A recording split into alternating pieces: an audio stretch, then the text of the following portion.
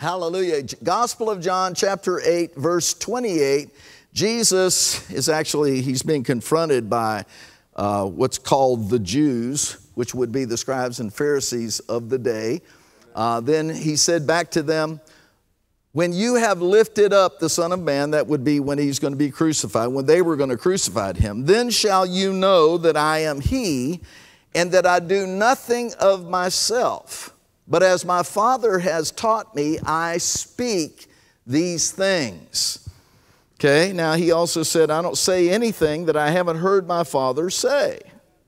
Now look at the next verse, verse 29. It says, and he that sent me is with me. The Father has not left me alone, for I do always those things that please him.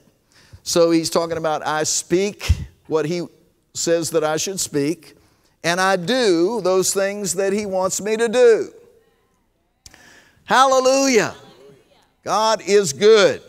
So tonight we're going to talk about speaking with power. When you read the sayings of Jesus, what you see is that he taught us to do this. He taught us to speak by faith.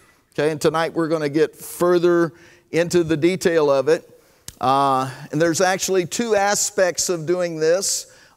Jesus said, if whosoever shall say unto this mountain, be thou removed, be thou cast into the sea, shall not doubt in his heart, but shall believe that those things which he saith shall come to pass, he shall have whatsoever he saith.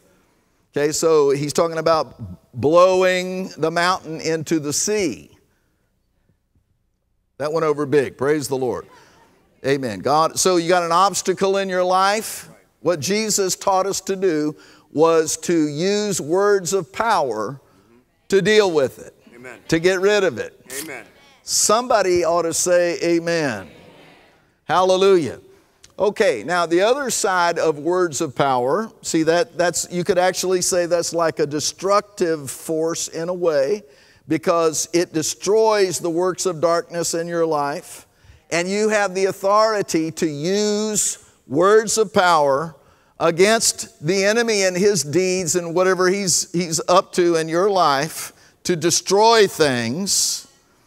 On the other hand, which part of what we will talk about here tonight, you'll see it, you have also the ability and the right to use words of power to speak things into existence that don't operate in your life right now, so that you can have whatever you say. Amen. Ooh, go ahead and say amen. So it works both ways. Amen. It's both something to help you deal with obstacles, mountains, blow things out of the way, deal with the devil, words of power. Hallelujah. Now you should understand, in the earth, the devil is afraid of nobody but you. Everybody else he's got under control. Right. Now, you need to make sure he doesn't have you under control. Amen. Also, which would come by you using words of power to put him in his place. Thank you, Lord Jesus. Go ahead and say amen. So, now if you would please go right over to Gospel of John chapter 16. Tonight we're going to follow a specific track on this to show you something about Jesus, God, and the Holy Ghost. Hallelujah. I would say God is good at using words of power. Okay, I mean, he spoke the whole world and the universe, everything into existence. Amen. Still working. Hallelujah. So we're instructed to follow after him. Okay? Now, so Jesus also, so look here in John chapter 16, Jesus is talking about the Holy Ghost, about his ministry, and he explains it like this: howbeit, or that's how, when he, the Spirit of truth, is come. Now, stop for a moment. The Holy Ghost has always been in the earth, but what Jesus is describing is he was going to come in a new way. It's almost like a job description. I like to describe it as a job description of what the Holy Ghost would be doing. which what Jesus is talking about actually started on the day of Pentecost. Acts chapter 2. Amen. Oh, hallelujah. Are you out there? When he, the Spirit of truth, is come, he will guide you into all truth. He shall not speak of himself, but whatsoever he shall hear, that shall he speak, and he will show you things to come. Verse 14, he shall glorify me. Now that sounds suspiciously like what Jesus was just telling the scribes and Pharisees. So basically what Jesus was saying is, I don't speak of myself either. I'm not the original source of what I say. I say what my Father tells me to say, wants me to say. Are you there? Now that's actually part of a big picture of reality, and we're going to cut this down pretty good here tonight. I hope you're ready for this, okay? It's shocking sometimes for people to find these things out, but you should understand it's totally liberating. Okay? So, whatsoever he shall hear, that shall he speak, and he will show you things to come. Okay, now verse 14, he shall glorify, the Holy Ghost shall glorify me, for he shall receive of mine and shall show it unto you. Now, so I've just shown you two passages where both Jesus and the Holy Ghost do not speak in their own right. Maybe that would be easier to understand. They don't speak of themselves, or they don't say what they want to say. Woo, hallelujah. Let's get your head going like this. Amen. We're talking about the Bible. How many of you believe the Bible? Okay, so that's what I just, in Jesus. How many of you believe in Jesus? Okay, so that's what I just read to you. So Jesus said, I don't speak of myself or from my own volition. Okay, is maybe another way of saying it. And the Holy Ghost doesn't do that. But people do that all the time. In fact, it's called an opinion.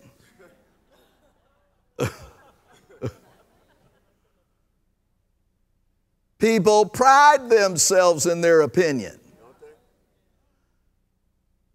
Now, here's a little wake-up call. Your opinion goes about as far as the end of your nose in power.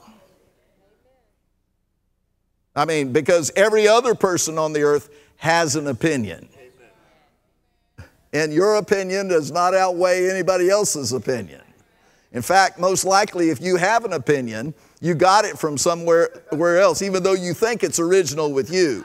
It's really not. Somebody told you to think like that.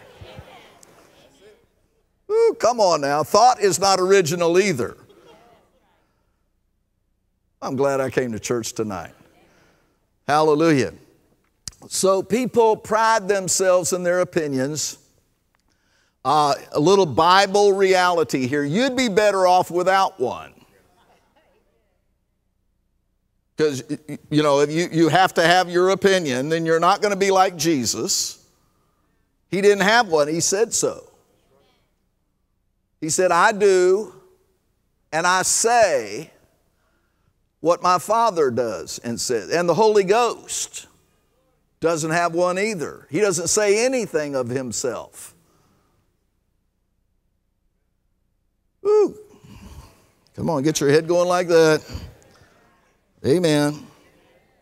Okay, so we're just taking this reality and applying it to the world that we live in. So the Bible talks about the carnal mind. The carnal mind is enmity with God. Okay? And to be carnally minded is death, spiritual death. Okay? So to get rid of your opinion is like dismissing your carnal mind from ruling your life. Amen. You don't need the carnal mind either. Well, what I think? Yeah, I know what you think. You'd be better off without that. It's for your own benefit. Hallelujah. Now, I realize this is really revolutionary for some people, and they listen to something like this and they think, oh, wow, that's way out there. No, it's just right here in your own Bible. All I'm doing is reading to you what Jesus said. Ooh, come on now. And it's really not that foreign. It might be foreign to this generation and the culture that we're in today. Ooh, that's a big word, culture. Come on now. The culture keeps gravitating away from God. And people that have themselves woven into the culture take on the thinking patterns. That's what the carnal mind is. All of the speaking of the culture. And, adopt the same philosophies, perspectives, opinions, etc. as the world. Go ahead and say amen. Okay, so people that do that are not going to speak words of power. It's just not going to happen. Hallelujah. So what Jesus is showing us here is something very specific about the way to get things done in your life spiritually. Ooh, now, it folds into your prayer life too. Hallelujah. Okay, go with me over to Hebrews chapter 11. I know this is shocking. Praise the Lord. But that's just an indication of how far off track the culture is. If you think this is shocking, this is just nothing but Bible. Hallelujah. Thank you, Jesus. So it's kind of like unhooking from something. Like dragging this dead weight of the world so that you fit into the world. And so people at work don't think you're so weird. Amen. But what God wants you to do is unhook from the world in all of its philosophies, ways of doing things, and go with Jesus. Now, Jesus knows what he's doing. The world tries to make it sound, we're all so smart. Really? Okay, and then Jesus is over here. It sounds like he's all by himself. To them. Jesus sounds like a maniac. Go ahead and say amen. Hallelujah. But he's not. Woo, hallelujah. He's the creator. God used him, worked through him to create everything. All things were made by him, and without him is not anything made that is made. I would say that's a little bit more than every person on earth with all of their opinions. Somebody in here ought to say amen, except for one brother back there in the back. Well, I know you feel kind of lost, without your opinion and being hooked up with, the whole world system. But you should hook up to Jesus. Now, Jesus has made it available for you to have the mind of Christ. Now, do you realize how superior the mind of Christ is to the carnal mind?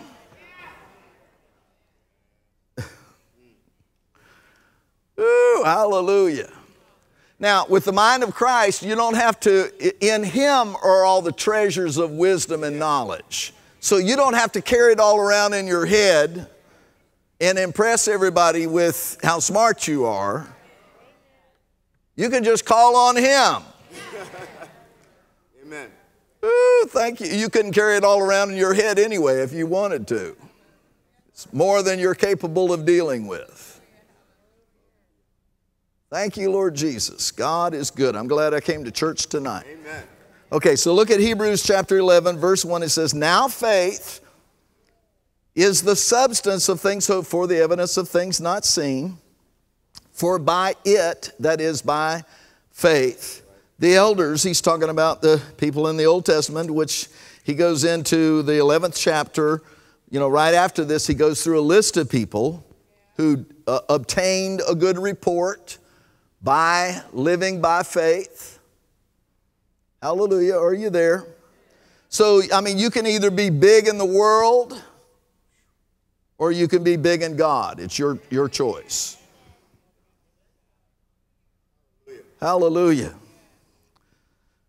Look at verse 3. Through faith, we understand that the worlds were framed by the word of God, so that things which are seen were not made of things which do appear. So all of this, everything you see is made of the word of God. Now, it should be pretty convincing that that is more powerful than saying your own words. Okay, so what we're going to do here, we're going to see that what God says is, look, you know, just like Jesus and just like the Holy Ghost, don't talk of yourself. Okay, you're limited that way. There's only so much that you can do. How many of you are willing to admit that you're not God? Yeah. Amen. You might be born of Him, but you're not Him. It's okay. You know, people get elevated in their thinking. Hallelujah. The reality is, He says, look, I want you to use what I say. Speak my words the same way I have called the heavens into existence. If you take my word, it'll be powerful beyond anything you could ever say. And you say that instead of what you've been saying.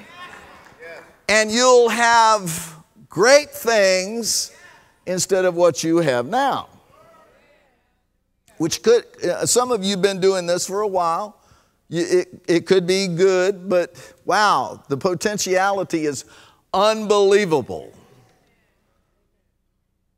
Hallelujah. Now God, here's something about God that you should understand. God is not jealous of us. He's not afraid of us. He's not threatened by us.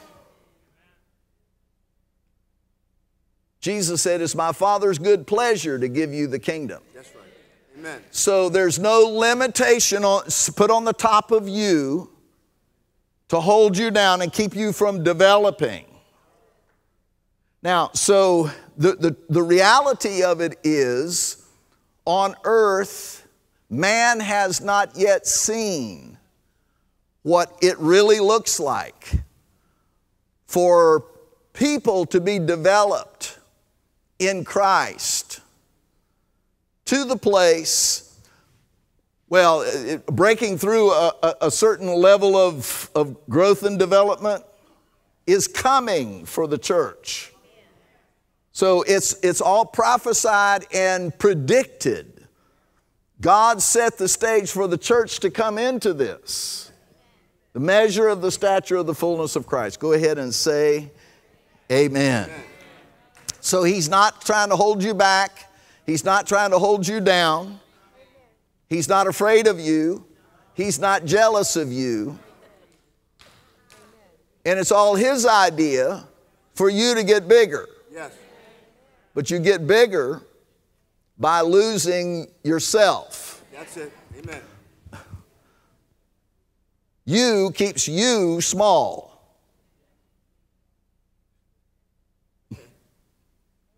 How many of you realize that? That's just, I mean, that's New Testament 101. Hallelujah. Okay, so through faith we understand that the worlds were framed by the word of God, so that things which are seen were not made of things which do appear. Now that's the creative side of faith. So that you and I can call those things which be not as though they were.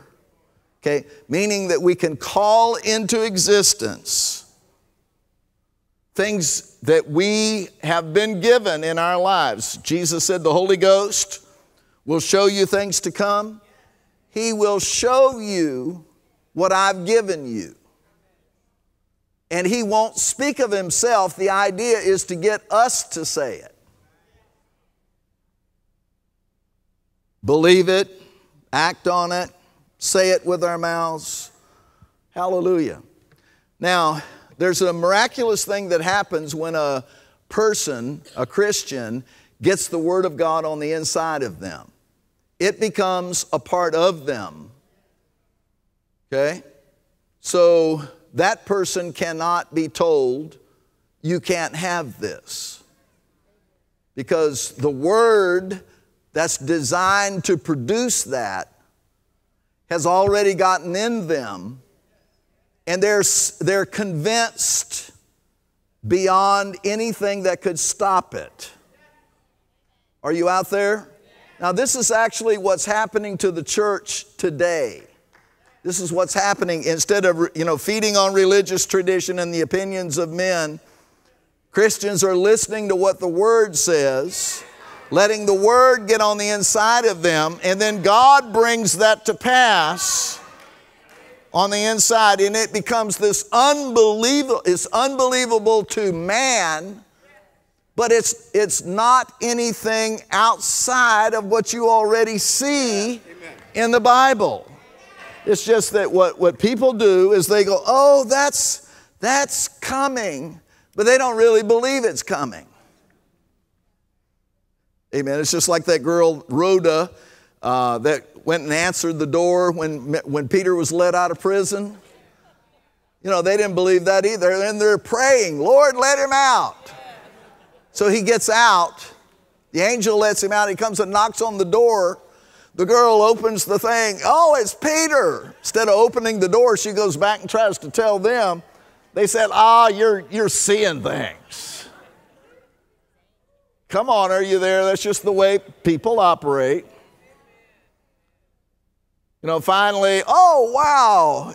They opened the door and let Peter in. How'd you get out? Well, an angel came. Remember, the angel smote him in the side, and the door of the prison swung open of its own accord, and then he walks out into the walkway, and the angel disappears. Oh, wow, I've just been let out of prison, which is what they were praying. Back over the house. Come on and say amen. God is good. Are you out there tonight? Okay, so God puts this powerhouse inside of His people, and it grows up. Now, the part that I just told you from the book of Acts, that was very early in the church, and obviously there was more growth coming. Those same people later were found doing things that rattled the world at the time. I mean, you should understand that the Roman Empire was afraid of the body of Christ, because they knew they were dealing with power they had never seen before. Woo, come on and say amen. Now, so, our thing, the body of Christ thing, is not to overthrow nations or any of that kind of thing. We don't have to. Hallelujah. Jesus is going to come back and set up His kingdom. Hallelujah. So we don't have to overthrow anything. Ooh, go ahead and say amen. But the power necessary to bring all this to pass has already been given to us. And if we take it and let it produce what it produces, then we'll be speaking words of power that rattle nations. Because you see, the thing is, there's a difference between talking about something and actually doing something that works. So people talk about things all the time that never happen. Sounds good. Okay? Hallelujah. So just like this thing that I'm telling you about now, see, personally, I've been around long enough to have been mocked by the body of Christ about, oh, now they're going to call things into existence. Yeah, been doing that for 40 years now. What do you have? You want to compare? What I'm doing is working. Look what it has produced.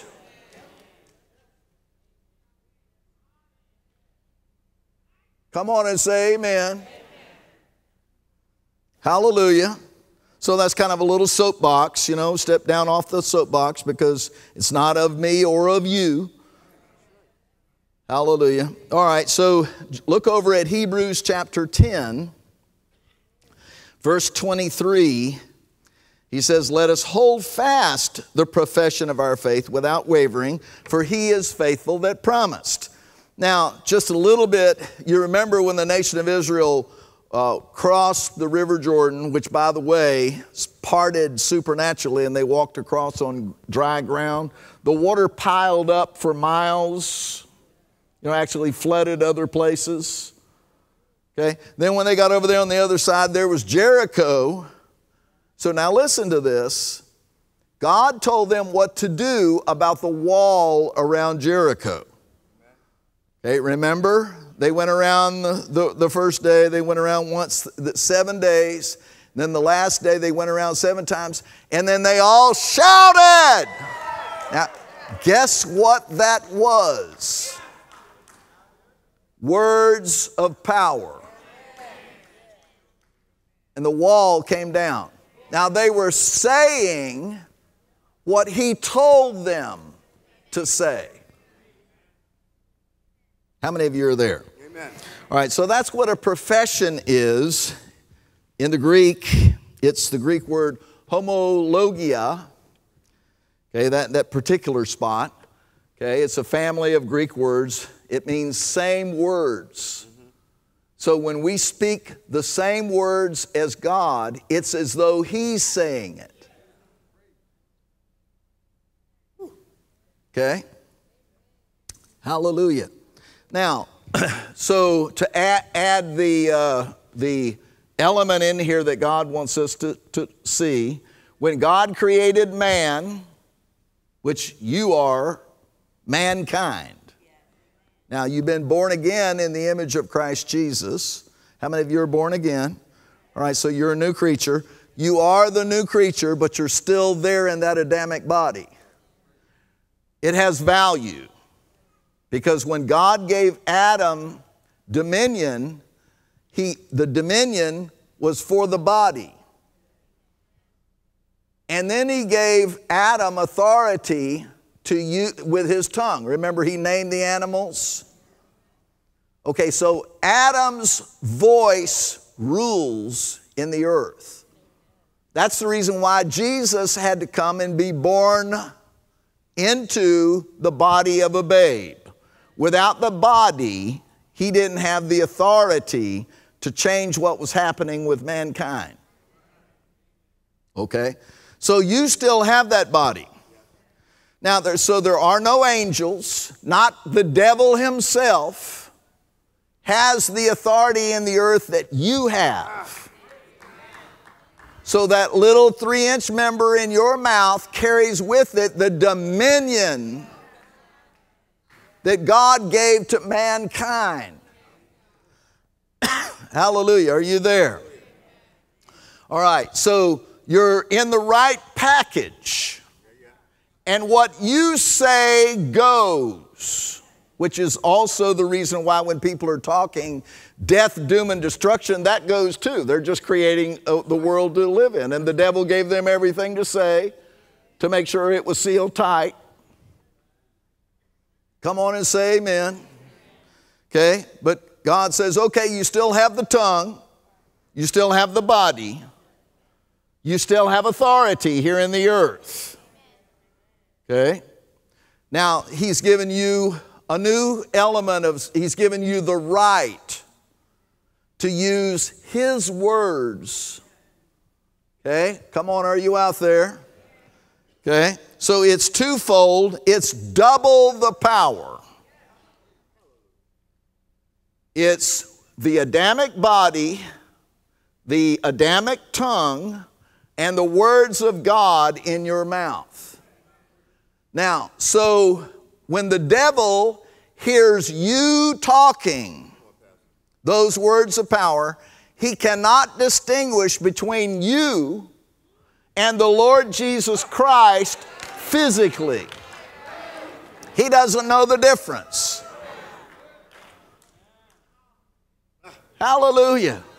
So what you say with your mouth in your life with the Word of God, the devil can't do anything to stop it. So all you got to do is say what God says. Same thing Jesus said, I don't speak of myself. You know, the scribes and Pharisees, you know, they're living in a dream world. They were talking to the Creator. All things were made by Him, and without Him was not anything made that was made. They're talking to the Word Himself. And they thought it was so important for Him to talk like them. Are you there? You know, for the record, you should understand, Jesus never talked like them. He is the original. But even He would not take that position of original authority.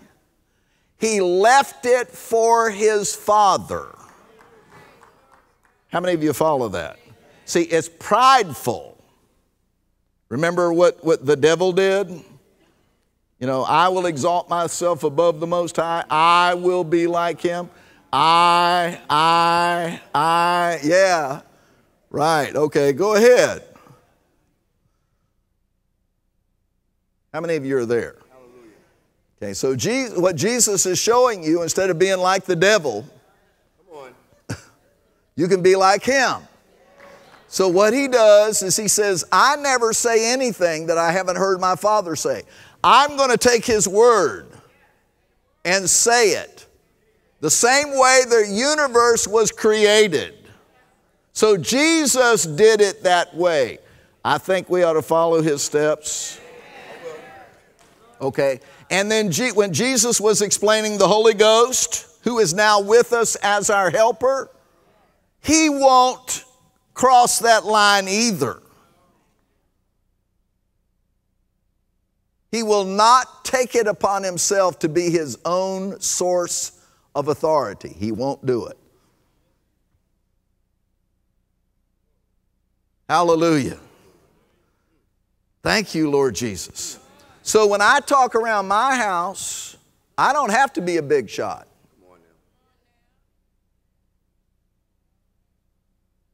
I don't have to thump my chest and bellow. That's the reason why God wanted to show it to Elijah like it's it's not the wind, it's not the fire, it's that little voice. Mm-hmm. Hallelujah. All I've got to do is say it. That's right. That's right. Say the word, and the devil's got to go. Quick. Pack his stuff and hit the road. That's it. Thank you, Jesus. God is good. Hallelujah. So to be like Him, we have to act like Him.